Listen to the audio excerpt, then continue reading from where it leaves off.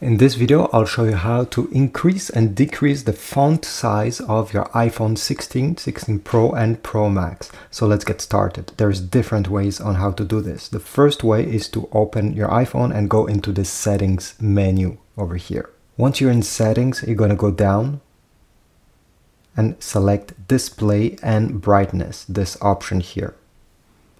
Once you have this, select text size. And then you're going to have a slider down below that you can move left for smaller text and right for larger text.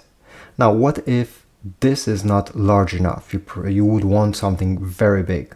Well, not an issue. Just go back again. And this time from the settings menu over here, you're going to go in accessibility, which is this button here. Go down. Select display and text size, and from here you're going to have bold text. If you want on top of it being big, you can make it bold so it's maybe easier for you to see. And you also have larger text. Click on this, enable, and then down below you can increase it so it's extremely large. This is the larger it can get. You can also reduce it. Okay, now there's also another way on how to do this. Let me just reverse what I just did. Okay, so by dragging down from the top right corner, so you make Control Center appear, keep press anywhere on the screen where there is nothing, like over here in my case.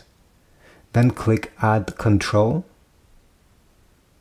and then click on Text Size. Okay. Then click anywhere on the screen where there is no icon, and you'll have this control over here that you can increase and decrease. So you can change the font size on the go. So let's say you're here in this app and let's say you cannot see well what is written over here.